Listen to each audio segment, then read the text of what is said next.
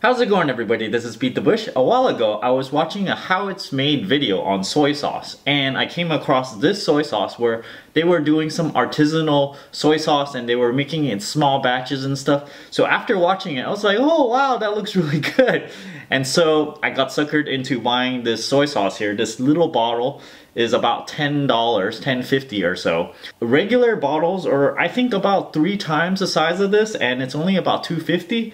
So it's about 10 to 12x as expensive. Now I haven't opened this yet, so I don't know what it tastes like. So I figure I'm gonna taste it, but not just by itself. So I got some sushi over here to try to see if it pairs well with this. Apparently they make this in small batches, and also they make it inside bourbon oak barrels. So it's supposed to give it a good flavor.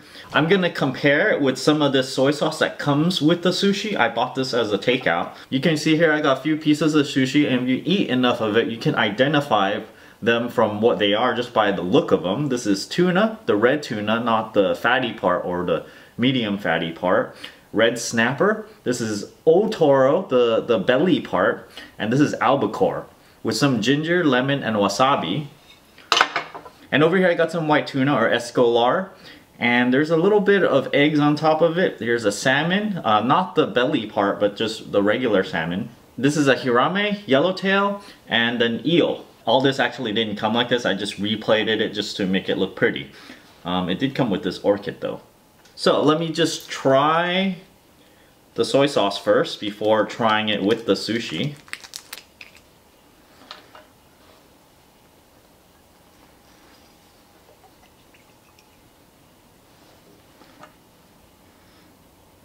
Smells like regular soy sauce. Okay, I'm gonna try the special stuff first. It's salty. It's not particular aromatic or anything. Okay, I'm gonna rinse my mouth with some green tea. Tastes very regular.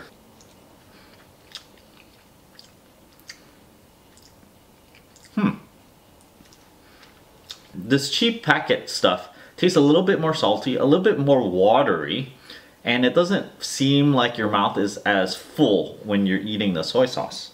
If given a blind taste test, I would prefer this special one, but I don't know if it's worth the extra price. I would probably pay, I don't know, a little bit more, certainly not 10 times as more, because normal bottle of soy sauce is about $2.50, so maybe I'll pay like $3.50 or something for this type of flavor.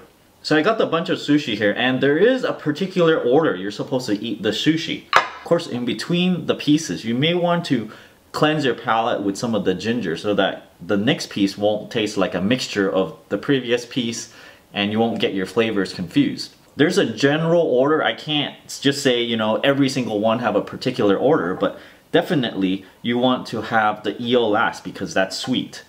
Generally, you want to have things that are really bland towards things that are more flavorful towards the end. However, you might want to eat something that's really, really good, or the more expensive stuff early on, because you get the most satisfaction from the first piece that you eat. By that, I would eat the toro here as the first piece, and then I would do the bland stuff. This is the hirame, is one of the more blander fish, so I would go with that next.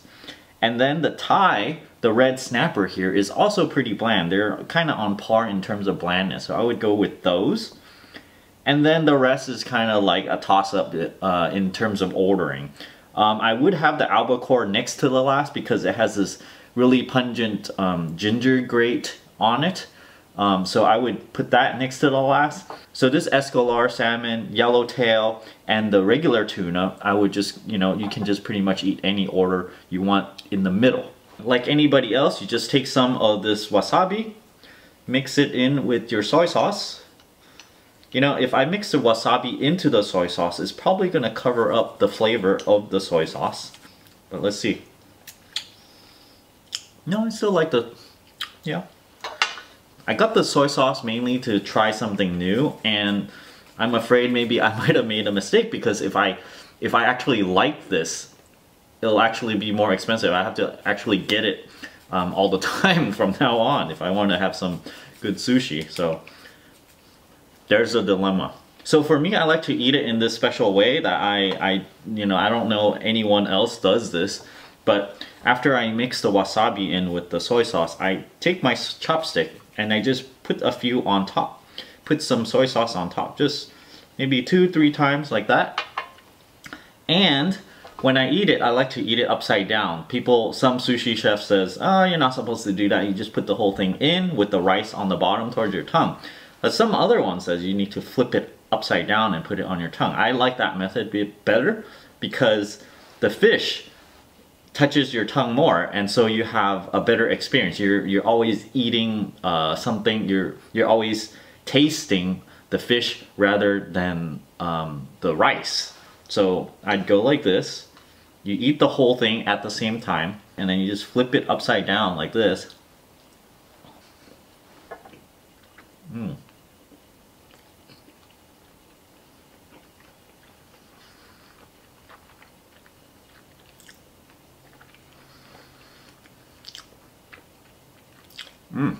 Yeah, this is Otoro. I'm surprised they put this in this order.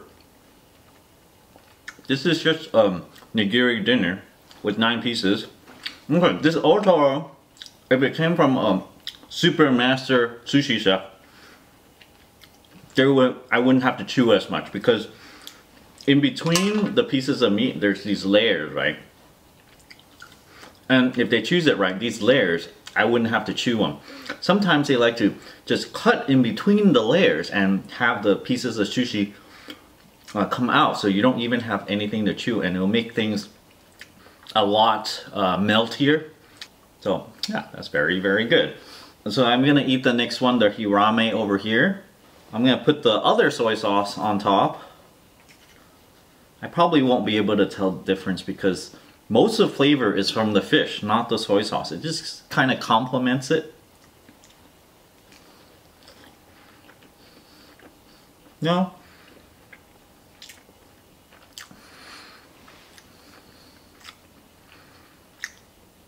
I can actually taste the soy sauce, the cheaper one.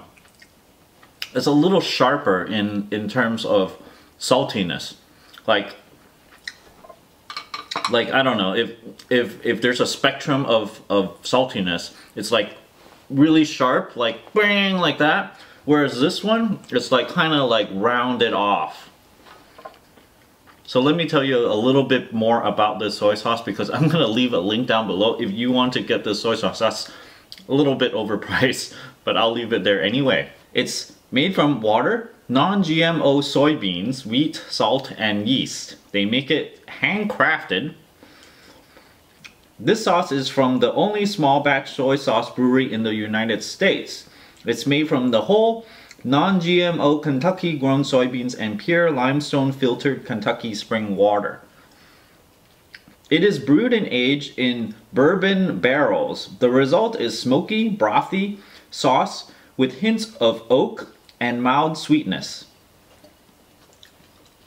Smoky, huh? It says smoky. Very, very slight smoky. There's a slight sweetness to it, yes. And I don't really know what bourbon tastes like really just off top, or Kentucky bourbon, so I wouldn't know. On this bottle here, it says batch 162-16, bottle number 586. So, I mean, it's handwritten, so I guess that's cool. It's a 100 milliliter bottle, all natural, preservative free, refrigerate after opening for quality. Okay, that's very nice. Anyway, let me just try this red snapper here. I go like this. This is my quirky way of eating the sushi. Their fish is good quality. Now that red snapper, compared to hirame, red snapper is kind of like bursty. When you chew it, it takes a little bit before it would break. Whereas hirame, once you chew into it, it's kind of mushy, so then it just goes blah, like that. Whereas red snapper, you bite into it, it's kind of like a balloon, and it goes pop. So here's the escolar. I'm gonna put some on like my usual. Not bad. I paid like 20 bucks. The tuna this time. This tuna looks good because it looks very tender and not like the regular tuna where it's sort of see-through. I don't know how to describe it, but this looks almost like chutoro, the middle kind. Let me put some soy sauce on there. Chutoro.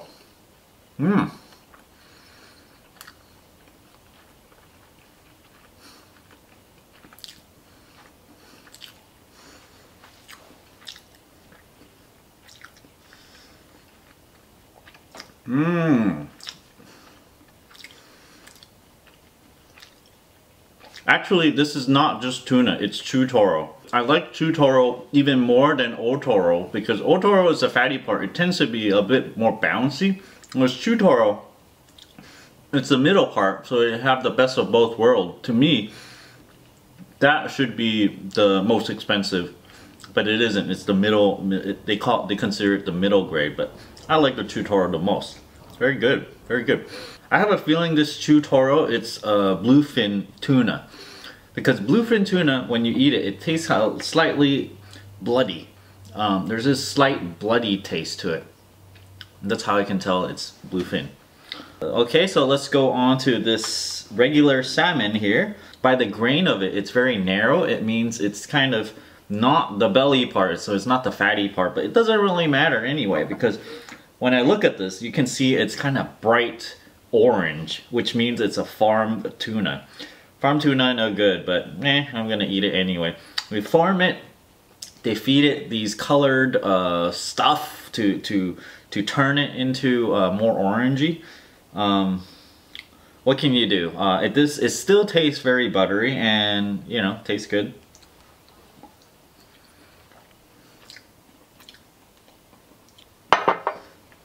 I don't usually eat that much of the ginger stuff, but this is a good time to eat some.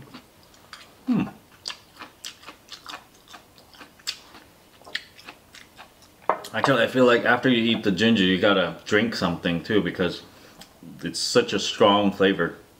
You need to, after you eat it, you gotta get rid of it so that you can eat the next fish. Okay, next one will be this yellowtail. This yellowtail here looks pretty normal to me. But let me do my regular. I dropped a piece of the rice, so I gotta salvage it somehow. Yellowtail has this distinct flavor. It's not as buttery as salmon. It'd be interesting if I can figure out which fish is which fish blindfolded. I might be able to, I'm not sure. Usually with this albacore, it has a lot of ginger on it. So put just a little bit of soy sauce. Let me try the soy sauce again.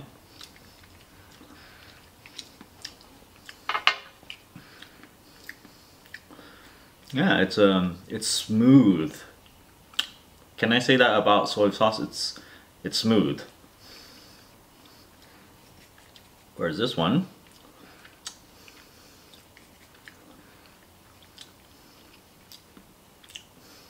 the wasabi kind of like hides some of the sharpness.